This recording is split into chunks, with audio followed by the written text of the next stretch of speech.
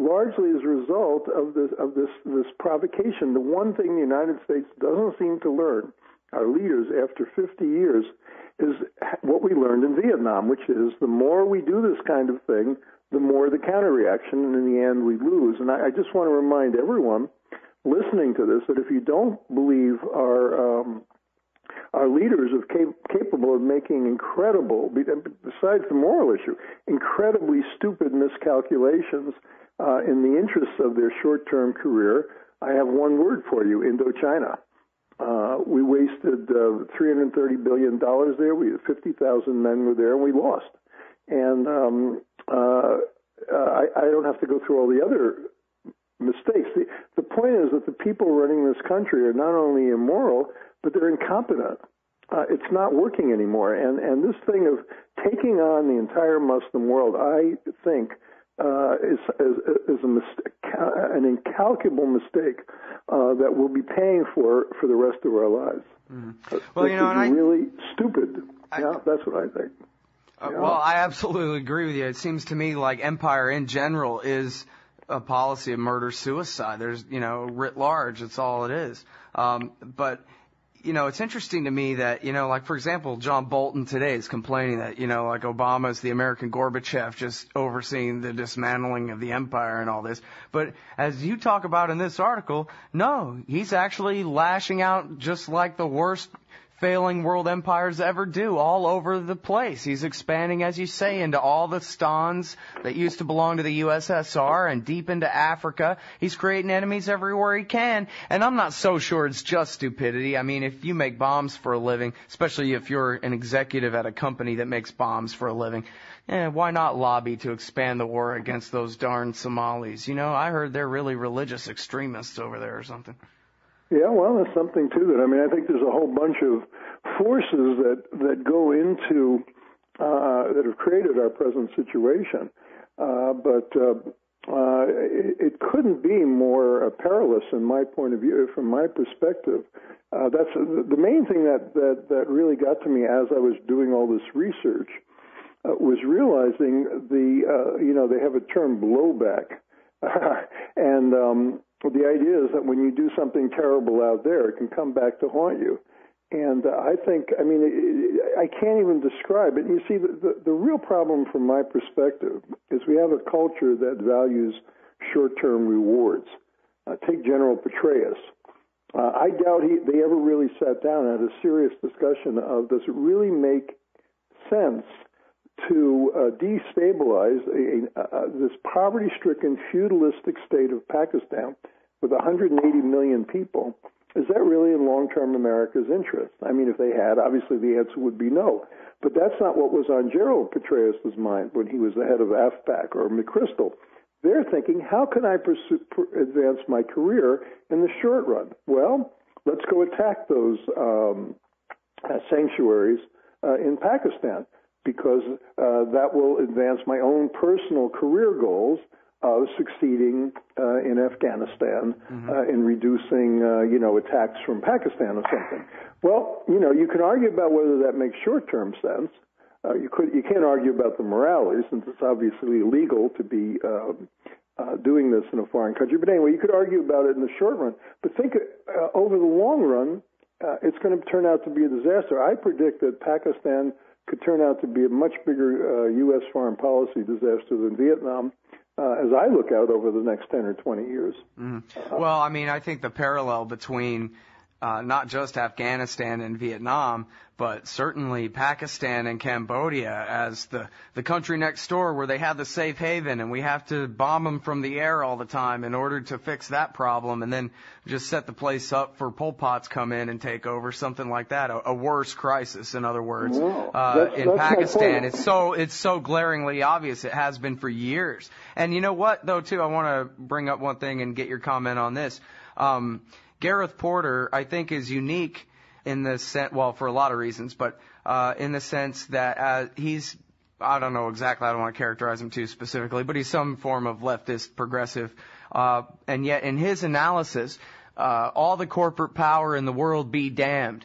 It just the thing that you identified is the center of gravity of the American empire, and that is the generals and their jobs as commander of this base in Kyrgyzstan and that base in Kazakhstan and this one in Somalia. And once they have their job, they're a dirty snowball rolling downhill. That's why they coined this phrase, the Long War. They want to consider all of Asia, at least Muslim Asia, Indian country, just a place for them to just play their games indefinitely at the expense of the national interests and obviously the wealth and liberty of the American people.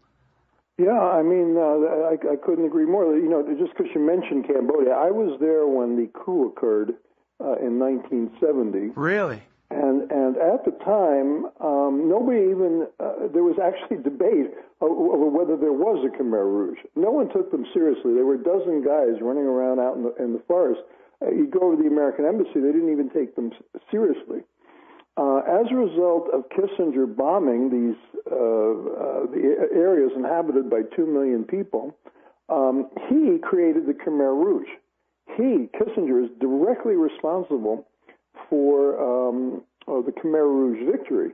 And if we had not bombed in Cambodia, if we had not gone into Cambodia, if we had allowed Sihanouk to remain king and to keep Cambodia, quote, neutral, which did involve having North Vietnamese in the far northeast region, just like now, having Taliban and Al-Qaeda in the top northwest region of Pakistan, it would have served America's interest. This is an incredible strategic miscalculation by Kissinger, on top, of course, being a war crime. The bombing he did of villages in Cambodia alone would have led to his execution if the Nuremberg Principle had been applied to his behavior, and the Fourth Geneva Conventions for protecting civilian populations. But that aside, then they go and they support the Shah of Iran. Incredible tortures, and this was all in our short-term interest. It was helping us get Iranian oil. We created an enemy now in Iran that will torment us for the rest of time and torment Israel and possibly suck us into a Mideast war. They did that in Iran. I mean, I can go down the list of the incredible miscalculations of the people running this country. I think the problem we have now is Petraeus has Obama in a box.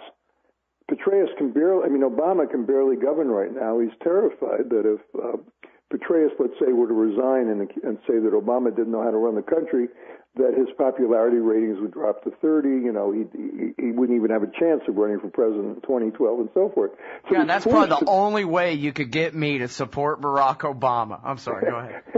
And so I wrote about this a year and a half ago. I'm proud of the fact I wrote the first article calling for them to replace Petraeus a year and a half ago. He is turning out to be a disaster, both as head of AFPAC and now in this Afghan policy and promoting this assassination. Well, I beat you to it. I put Fire Petraeus on a bumper sticker back when he still worked for George Bush. Okay, then okay. Did you write an article? I hope I wrote the first article. No, I'm too lazy to write an article. I just made a bumper sticker and then I complained about it on the radio. I think there's a very interesting analogy with the whole Wall Street business. Now, not to get into Wall Street for a moment, one sentence. Basically, you had a lot of very smart people pursuing their own selfish, short-term financial, and they didn't want to destroy the American economy. They didn't want to lose $2 trillion worth of wealth or whatever it was. But all they were doing were trying to, make their bonuses, hit their marks, as they said, this month, next month, next month. That's precisely what Petraeus is doing right now. He's trying, his whole career is on the line. He could be president of the United States as long as he doesn't mess up in Afghanistan. I'd call him the leading contender for president. But he's not thinking long term. He's not thinking strategically. This is, in my opinion, is the single most insane thing the United States has ever done, is to take on the entire Muslim world in this way. We're provoking them. We're making it more likely that we're going to die, that Americans are going to die. It makes no sense at all. Well, and my friend Anthony Gregory pointed out to me that George Bush stutterer though he was, managed to explain a few times that we're not at war with Islam. Islam is all right. It's a religion of peace, and they believe in Jesus too. And everybody be cool. And, that was probably the best thing he ever did, although he didn't even do that good of a job of it. And, of course, all of his actions argued otherwise. But at least he said that, and that kind of kept a lid on some of the sentiment on the right against Islam.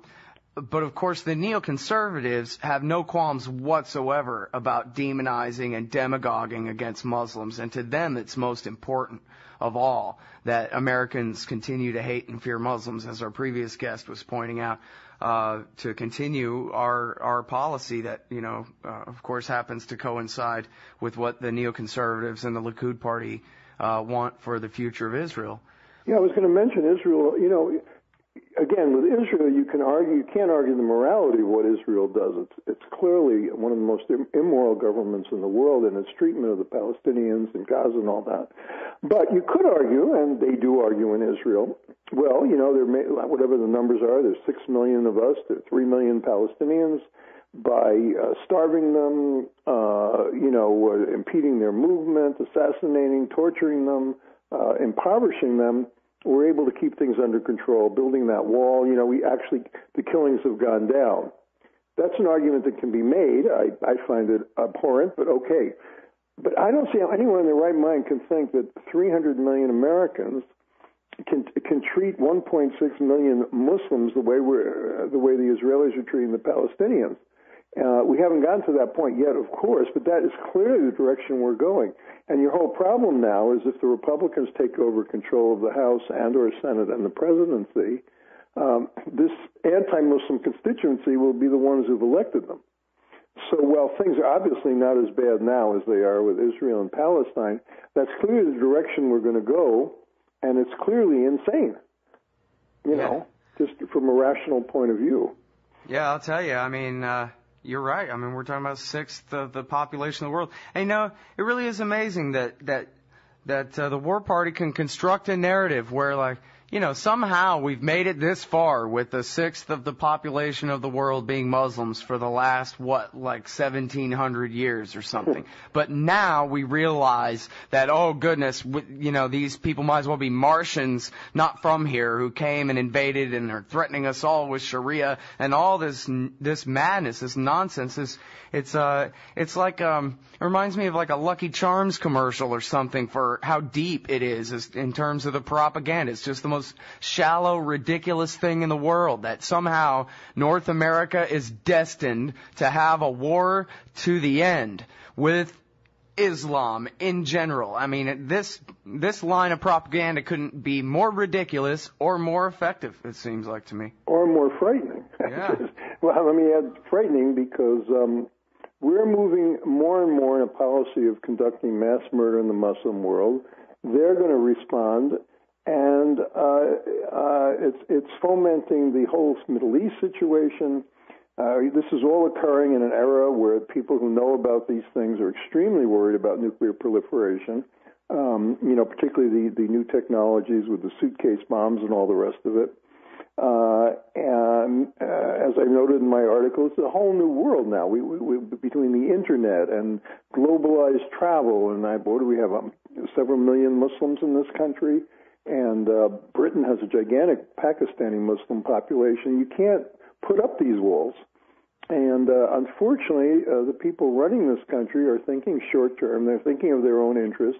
They rely upon violence, and we are in deep trouble, I think. And don't get me started, but I actually spent most of the 90s working on economic policy.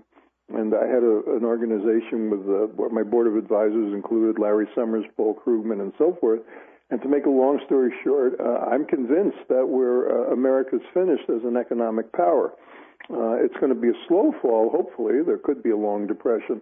And so what's really scaring me at this point is when I imagine, look at all this madness that's occurring right now. A Tea Party that actually thinks the government's the problem when they're the ones who are supporting a police state, and by supporting Republicans supporting the Pentagon. Yeah, and the Pentagon, and they're supporting Wall Street, who are impoverishing them. I mean, it's totally. I mean, I sympathize with their feelings about how everything's going, but I think they're totally